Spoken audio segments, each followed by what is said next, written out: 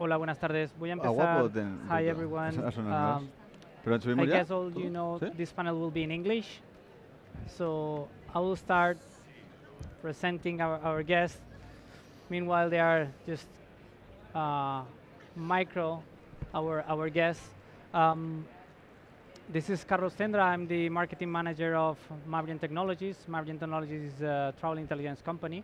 We're based in Spain, and we work globally, providing travel intelligence services to governments and private companies.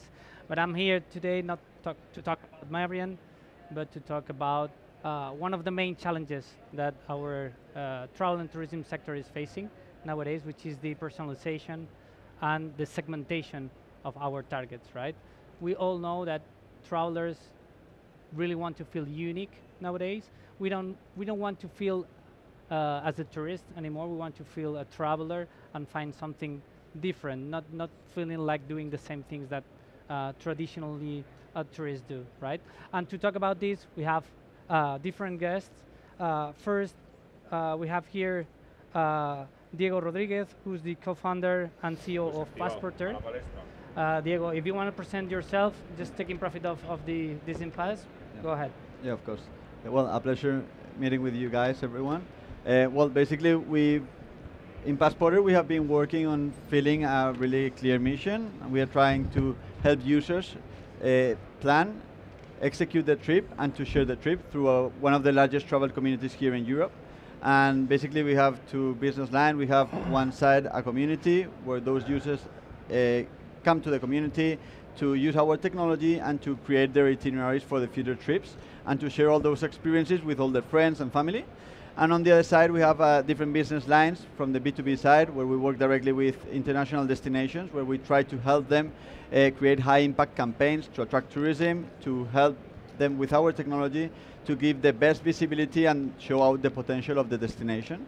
And now we are working directly to try to close all the loop with different tour operators, travel agencies, to help them create the best experience for the clients. So that's what we are trying to execute now in the short period of time.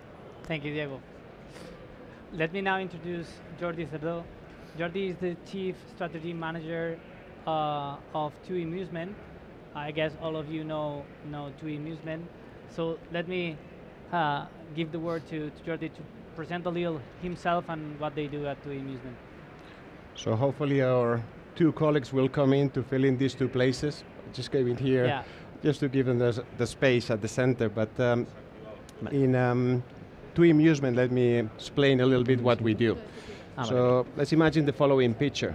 We have on the left what we offer, what we sell. And there we have our product lines. We have three product categories. The first one is experiences. Within that, this is the one-day tours, the EAT, as we call it, the excursions, tickets, and activities. And within that, we include everything that has to do with Shorex, which is what we sell to the cruise industry. Then we have transport, which is mainly transfers from and to the airport, and ports as well. And then we have multi-day tours. So we sell these three categories with a mix of products, which we call the own products that we design, we do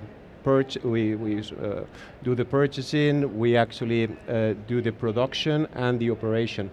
But then we also sell what we have with plenty of suppliers, which are certified suppliers, so we have this third-party distribution. Then on the other side, we have the clients.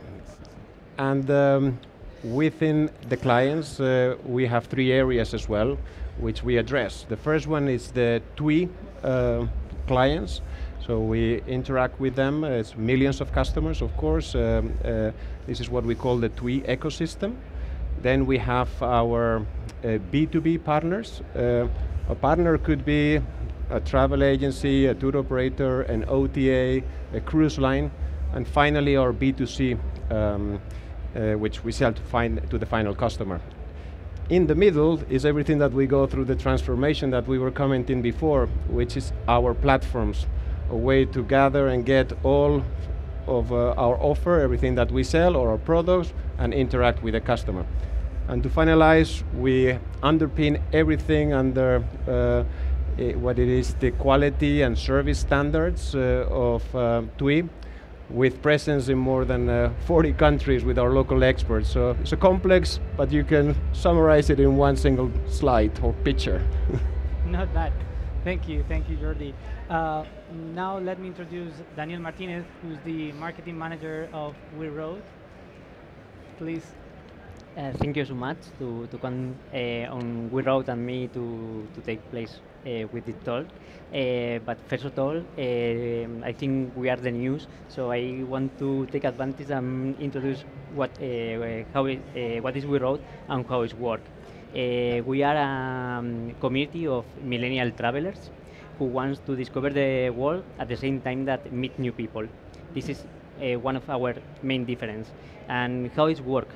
We are our target is people between 25 and 49 years old who want to travel in group. This group needs to be between 8 and 15 people, and they are building by 3 pillars. The first one is segmented by age. We split in 2 groups between 25 and 35 and 35 and 49 years old. The second pillar is the travel mood. We split in 4 different moods: adventure, relax and beach life, culture and cities, and nightlife. So it's like a mix. You can the majority of our users are solo travelers, so we use this segmentation to do match. You do the match with your people with your age and in your mood. It's super easy to have fun in a group with this pre-segmentation. And the final but not the least point is all the groups are led by a coordinator.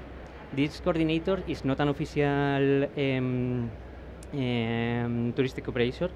It's like a travel buddy. It's people who works by their own, and in their holidays travel with us like travel coordinators. This is like the main difference, because the travel buddy and the packs for the group live the experience in the same adventure mood. If you are the first time in Petra, you need to live the experience in the same level. So the travel buddy usually is the first time that travel to the destination for the first time, like the pass. So the experience is in the same level, and it's one of the things that likes a lot for the customers.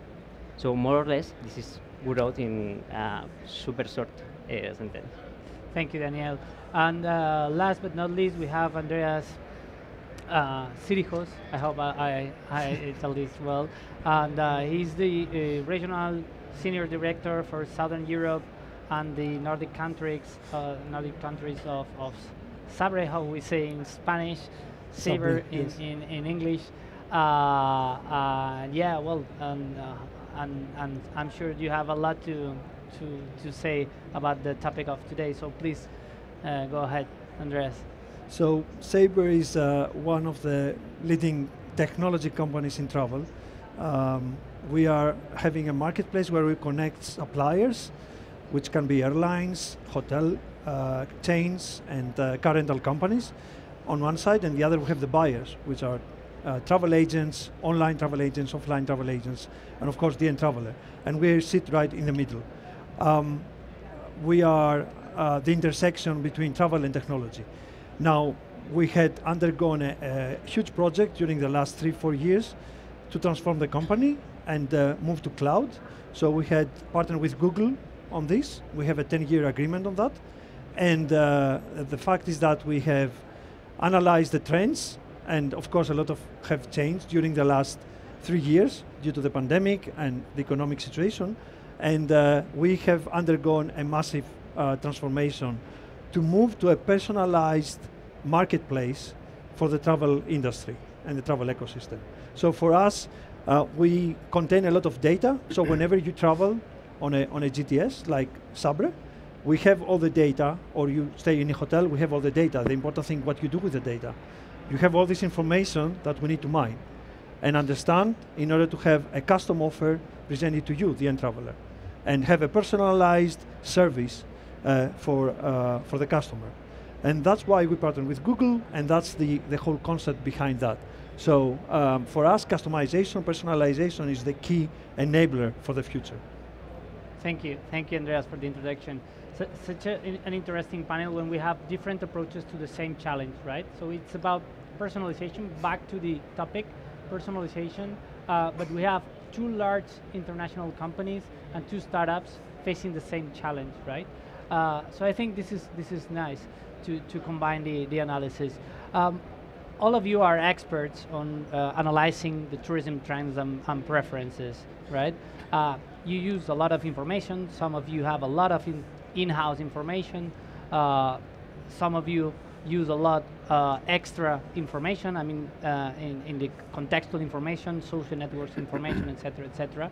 But my first question would be regarding what have you discovered lately regarding the trends? We know that the tourists, the travelers are changing their preferences, not only because the pandemic, because new trends in habits of traveling, more conscious traveling, avoiding crowded places, etc., etc.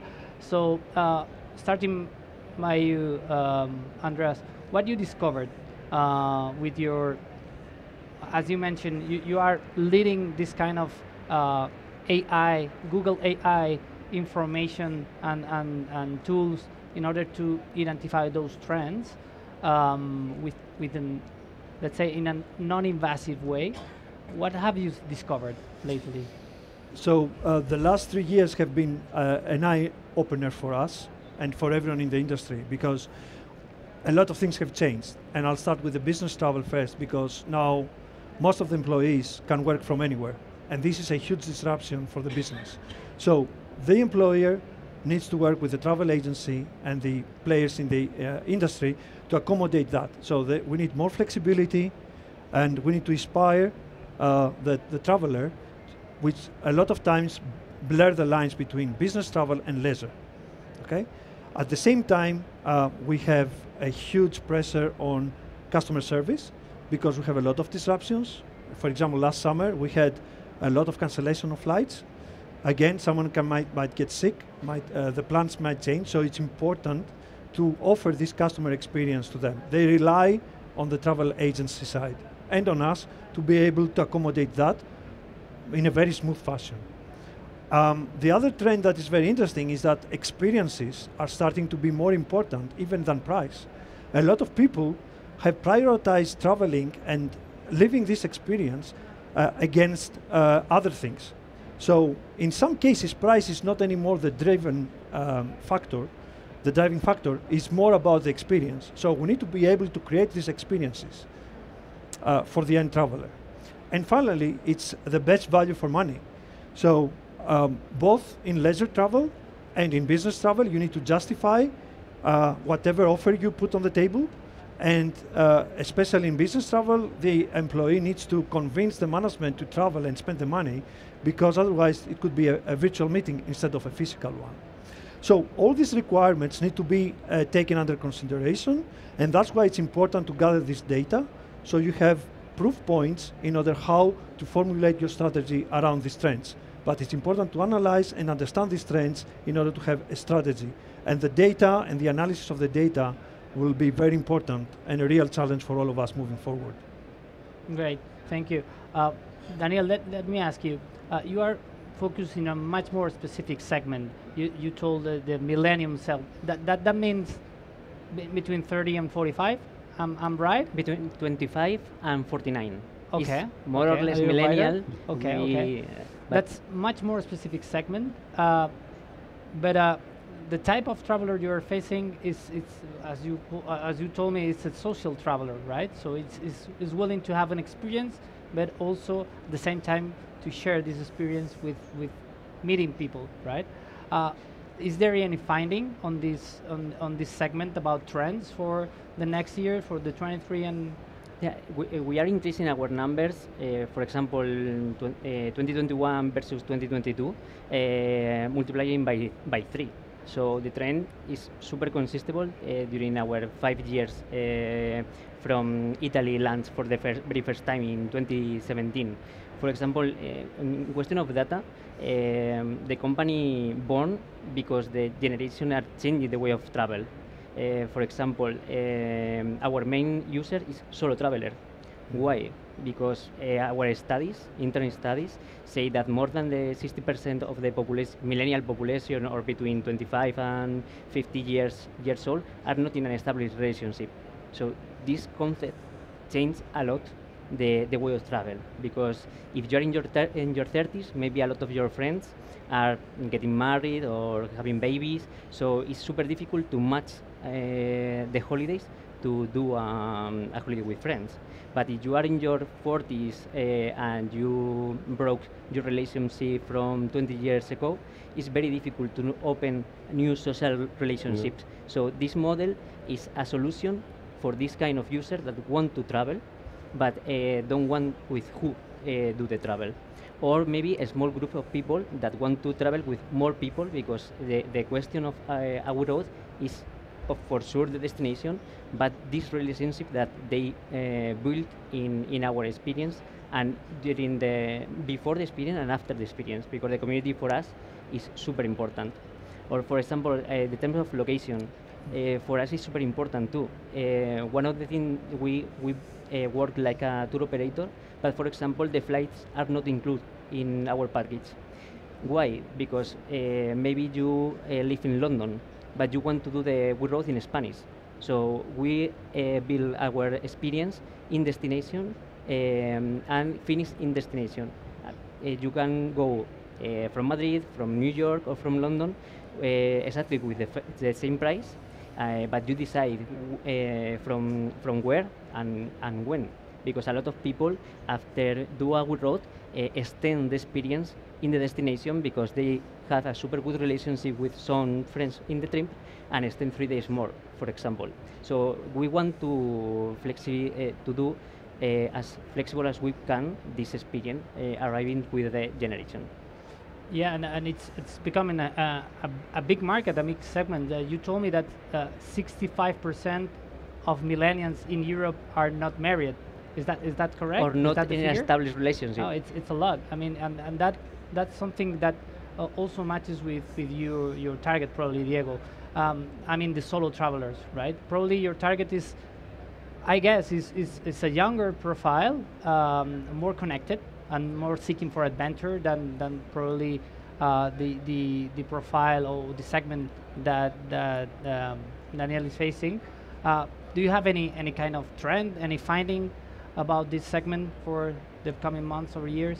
Yeah, well, basically, we have been focusing on users that they want to create different experiences that they want to share with the rest of the community. You know, our perspective is that basically every person that executes a trip, if we give them the tools so that they can share all that experience, they're going to give an added value to other people that are traveling to that destination. So in a way, our community has been designed so that everything is really cycled, and that those people that are creators, they can give that value to other users. We've seen that people nowadays, they are trying to execute experiences more kind of nature. They are trying to go away from cities, massification.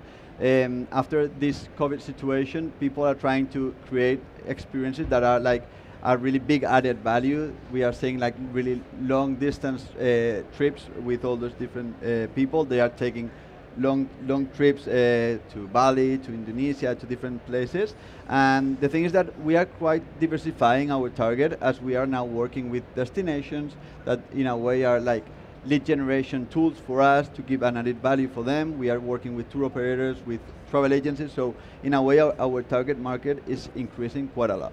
And the thing is that from the B2C side, people, when they are trying to acquire information in order to make decisions on the destination they are willing to travel to, or deciding what's going to be the next step they're going to be taking to execute that trip and to start with all the booking, we've seen that there's quite a big decentralization of the information. People, when they try to book a trip, they have to, in a way, they have to go into 10, 15 sources in order to extract the right information, in order to feel comfortable with that trip that they're going to be executing. So we have been working also in trying to centralize all that really important information that users need when they are going to be executing an itinerary, and we gather all that information from online sites that we consider that give an added value for the user, so that they can have everything in one same spot. Okay. Do you have even families using your services? I was thinking. Sure, yeah. That's The thing is that at the end, as we try to help destinations to give visibility to the destinations, sometimes there are different strategies where all these different families, we acquire them with different strategies that we use to communicate those destinations and to give visibility. So in a way that we try to acquire those users, and as we are seeing, like, there's a big trend on how people are feeling less on a barrier on using tech products in order to have everything centralized. And we are also learning a lot on how people from the UX and the UE experience, how they are using our service, as we are now trying to acquire users from other kind of less digital perspective, no? Those people that book on a travel agency and everything, that they are trying to have everything already done, and they don't want to go and do everything tailor-made for them. I guess it's more, we're moving from tourists to travelers, as I said at the beginning, right? Jordi, back to you. Different level. You have 20 million clients at TUI. You told me that 75% of that clients are using your app. That means a really large universe of data. So I'm sure you have a lot of trends that you can share with us regarding the tourism in the upcoming months. Yeah, first of all, I cannot reinforce enough how much common ground we have in terms of what I heard from my colleagues here. Actually, one point from Andreas in terms of the importance of the experience. This has, we have been participating in a recent study that now we have close to 50% or over 50% of the travelers, they check the experience first before they choose hotels or flights, which we have commented same way. That's a lot. You said 50%. 50%. Wow. Yeah, and more than 80% do the proper research, going back to your point, Diego, about the information. From our side, the key, something that has really become an obsession, and I think that's probably the area we can summarize in one key word, which is relevant. What is relevant for the client? We all have a lot of experiences. What is the experience that we need to put across the customer? And in here I have two examples that maybe I can share to picture the key learnings that we had. When we interact with TUI customer, we have privileged information. We have a lot of information about past purchases, about the demographics, about the type of clients, what they like. And what you were mentioning about the TUI app, it's a process to interact with the clients. We not only have 75% of our clients that actually download the app, but now we have close to more than 70% that any inquiries that we do, 70% of the inquiries are already being done through the app. Which is the beauty about the system is that you actually get in a better position to learn about the client for future requests. This has put us in a position to, in the last year, to implement an artificial intelligence recommender, which is something that at the beginning it works, but it gets better as we get more and more interaction with the clients.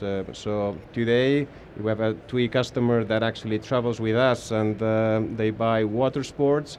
The recommendation on the future traveling when they travel to another destination will be around that type. So, and that's something that it is where we know that we have the biggest learning curve ahead of us. Is the biggest challenge without a doubt. Same thing, we need to be ready to find the recommended experiences for clients where we do not have the information. We don't have as much information. So when we go into our B2B partnerships, we know that we will be getting requests, but out of the thousands of experiences that we have, the first thing that our systems identify is which partner does it come from. So the groundwork to ensure that out of those experiences, which ones are available, or which ones are suggested for that particular partner. And we were having a conversation before that yes, you start at a very high level, these are for booking, or this is for Carnival, or this is for EasyJet, it doesn't matter. Then slowly you get into more and more information, and when finding the proper and the relevant experience to offer, and it's a challenge that we all have. It's about how to use all this information without being invasive to our customers. Yeah, that's key, absolutely. My next question was regarding that, the importance of technology and automation in all this process. I mean, to deal with such a huge, such a huge amount of information, right? What's the role of technology? You were mentioning, because you have to approach different segments, both B2C, B2B. You have really different clients at the B2B side as well. So you need a really high level of flexibility on your digital platforms, right? So can you tell us a little more about how you deal with that? So let me start now around this. Without technology, there is a number of things that we would not be doing. It would be absolutely impossible to even address. So let me give you the example of our multi-day tours platform, which is the area where you have a lot of strength and expertise. Within TUI, we have more than 400 million euros worth of multi-day tours. And a couple of years ago, we tasked ourselves on let's digitalize as we have done with other categories. But through the conversations with the clients and our partners, we realized that they were looking for flexibility. And our tours had everything but flexibility. This is the starting date, this is the final date, and in between this is your itinerary. And we were quite successful in doing that. So we were tempted to do the digitalization process just to sell what we were successful at. But this was not something that the clients want. So we challenged ourselves, and a couple of years ago we partnered with Nezasa, which is a Swiss startup in Switzerland. A Swiss startup is usually in Switzerland. And we actually started the development of the combination of what we call our fixed tours with the flexibility that we have. And right now we have not only what we have sold traditionally in there, but we also have what we call an inspirational tour. An inspirational tour is nothing else than the recommendation. This is our recommended way to visit with different options, and then the client can change absolutely everything on that trip. And what is really nice about this process is that the clients themselves are the ones who are guiding us on how that particular trip should look like. So going back to the point that you were making before, the information that we gather through the process of interaction through a platform, we shape the future of our own value proposition, which is something that in the traditional way, there was absolutely no way that we could address that point. It's interesting because, for example, we don't regret about technology for sure, but instead of a platform, we use, for example, WhatsApp. Before that is a platform. But not automation through a coordinator in a WhatsApp group, for example. Agreed. And we customize all the trip, depend of the people in the trip, but in a really human way. Exactly. It's super curious, like the different point of the business can go through technology or less technology. In our view, to use WhatsApp is a part of the digitalization process. So for me, that's all part of the technology. Back to your question. Yeah, I guess Daniel means that they still do a lot of things by hand. He was telling us before, right? It's like, look, we still have a need of personalization in terms of our customer service that have to be done by hand, which is amazing as well. I mean, it's another way of doing things. It's obviously another level. But it's how your business need to be done so far. So yeah, that's great. In the case of Diego, you was telling me you are starting to use a lot AI and this kind of technology in order to know better your targets. What are the sources you work with in order to know better your potential clients? Yeah. Well, basically, at the end we are a startup, so we do not invest in technology before we have something validated, because that's in a way is like a waste of resources. So there's no money, but there is a lot of passion. A lot of passion. So the I first know thing how that it we works. always do is we try always to understand and validate that there's that need. And when we have all that and we are prepared to scale it, is that when we start thinking on developing technology in a way to increase the experience and in a way to be able to scale it. So we use this kind of optimization in different ways. From the B2C side, basically what we are trying to help the users is we want to give you the right destinations that you're going to be willing to travel to, because we know all that information based on the gathers of the type of destination you are willing to go, the type of content you are consuming, the type of content you are saving. So based on that and that information, our technology gives and recommends different destinations and different spots on their trip. On the other side, what we've seen is that when travel agents, they are trying to acquire all that information, because sometimes you have like a really basic PDF with all the information of the flights, activities, hotels. We are developing a technology so that only reading that PDF, everything is translated directly into the itinerary without any kind of effort. And on the other side, we get all that PDF and we translate all that information into a real itinerary. We geotag all the hotel, we geotag because we know you can arrive on that airport, we geotag that airport, we create all that different routes in the most efficient way, and we try to optimize that experience. So in a way, we are not trying to develop a new way of executing things. We are trying to improve ways that nowadays those travelers are executing things, spending a lot of time, and in a way they are assuming a worse experience to get a better result. So that's the way we are trying to execute through optimization and through technology to improve the experience. Yeah. Great. Sounds easy, but it's no, not. it's not easy. It's not It's easy. not. We are It's not. trying to do it as quick as possible, but it takes time. Yeah. Sure.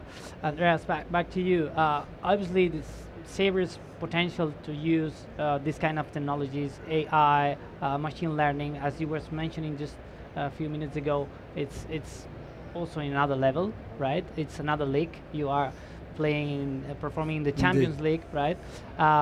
But yeah, the challenge for you is also huge, right?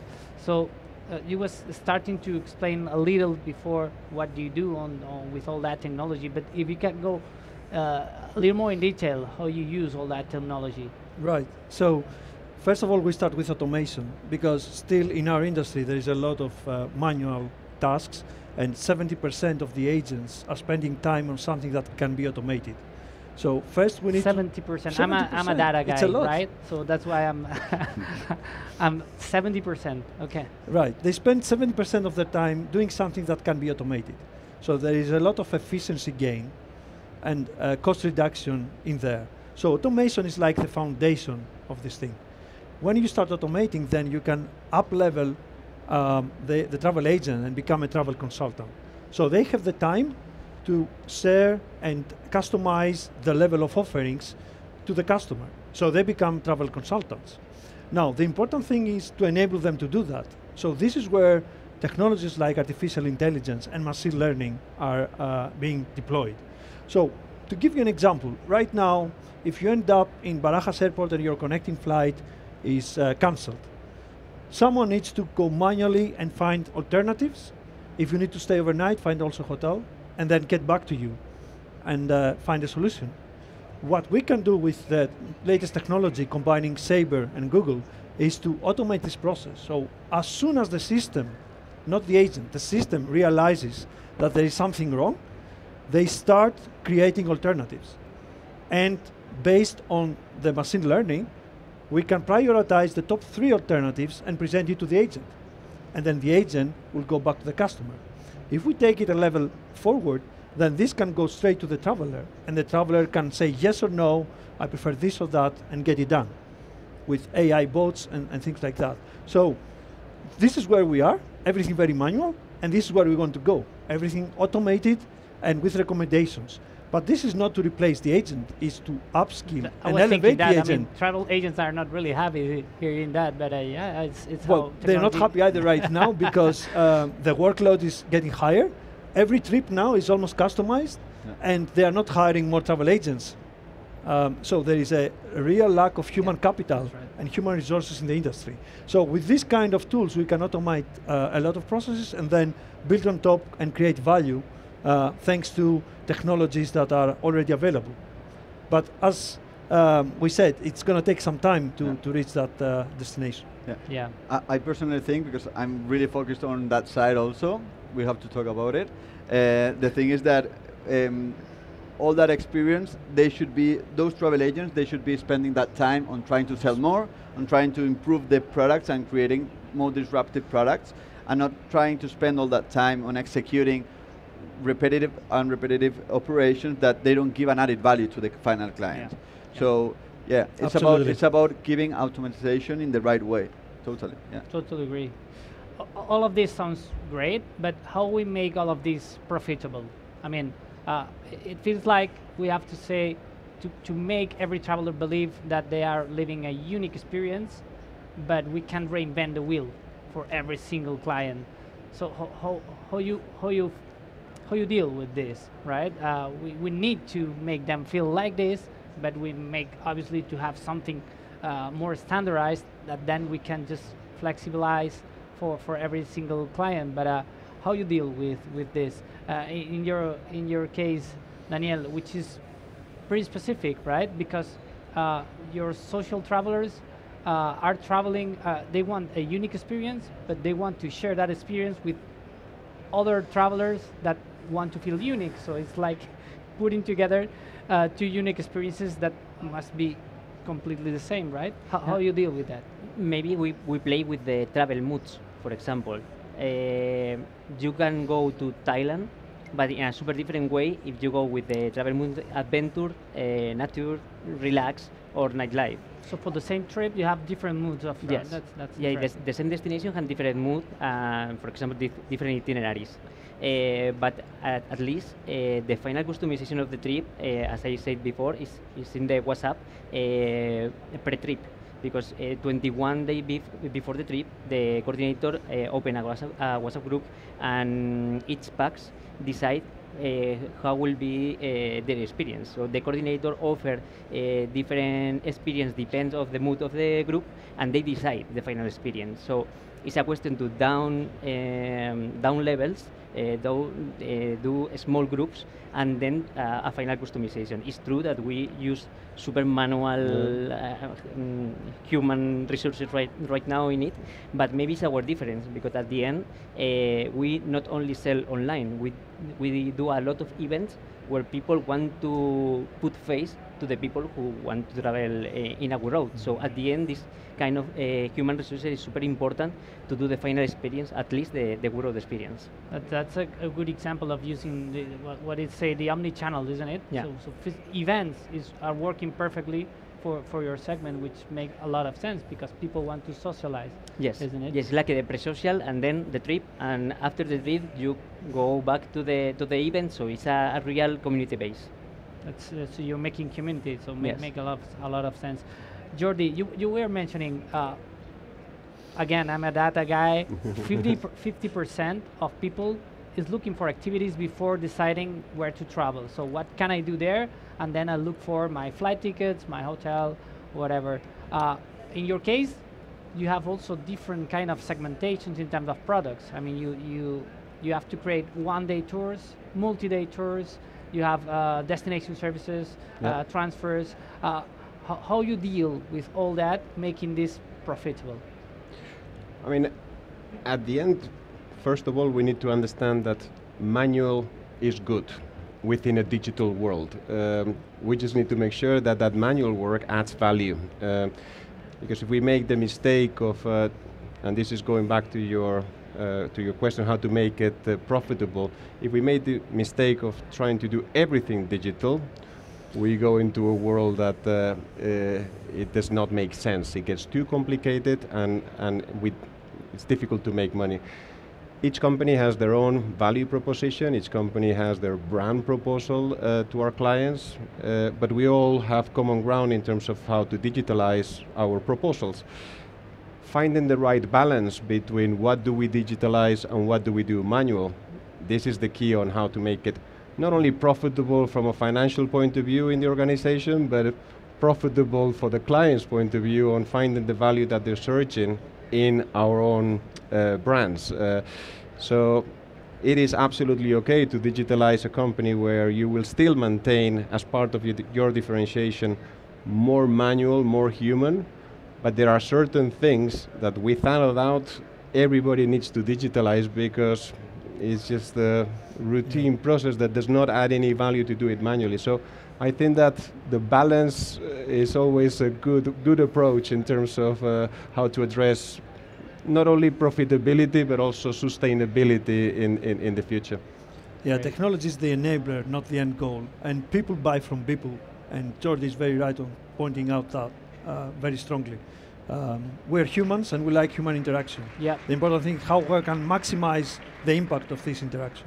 Yeah, with technology. and traveling is about humans, totally. We are running out of time, but I would just wanted to let the last words to you, Andreas and Diego, regarding that. In your case, Andreas, you have a really sophisticated marketplace in order to connect all this offer and demand, which is amazing. How you can deal with that in order to make those numbers fit? Well, first of all, there is a huge investment in R&D. We spent $1 billion per year in R&D. Secondly, we have the strategy in place to make this happen because we have the data. Now we have modernized our platform to take advantage of the data. And secondly, we have the partnership with Google in order to utilize this technology. So we don't have to reinvent the wheel. The technology is there. We need to apply it in the specific industry. The most important thing is that to enable our customers to take advantage of this investment. When they work with Sabre, they take advantage of all this investment and solutions in order to make their customers successful and happy. So the key thing here is to maintain the investment in technology, but in a human way where you upscaling and up-leveling your customers. And that's create happy customers, attract new customers, but retain the existing ones. So this is the key strategy behind it. Thank you. Diego, just a few seconds, but the final words. I have the impression that you are the unit that must to reinvent the wheel at every customer you have, right? Because they really build their own trip, right? So that's reinventing. It's like this? It's true? Yeah, in a way, if you go into the community, you can find like already made itineraries by third parties or by destinations that they have already created their own itineraries based on the strategies for the marketing promotion that they are trying to boost. But yeah, we are really focused on trying to give that real tool for those users so that when they go inside into that itinerary, they have all the ecosystem that they want. They want to book, they can book it. They want to have all that network, they want to invite their friends, they can bring all their friends. If they want to start analyzing together and making decisions, they can do it there inside. You see a lot of users using the itineraries of other users? Of other users, yeah, of course. They go into different itineraries. In this case, we have a large community. In this community, we have like travel leaders, influencers, travel bloggers, that they have millions of audiences and followers trying to gather information on what's they're going to be doing on that destination. And our tool, basically, we are trying to make all that trip and all that customer journey much simpler. So through that technology, totally aligned with that side, is that we are not trying to develop all that technology by our side. We work directly with IA and with OCR technologies with Google, and we try to integrate and validate that all that need is a real need by the customer. No? We are always thinking on the customer, and everything decisions that we take are based on the customer. So if that, in a way, afterwards is shown out in organic growth, is shown out in retention, that means that we are going the right path. Totally. Thank you. Well, thank you all. We're finishing here. I wish we had time for questions, but we will be around. So if you have any inquiry, any questions, just feel free to approach us. And thank you all for the insightful session, and thank you for coming. Thank you.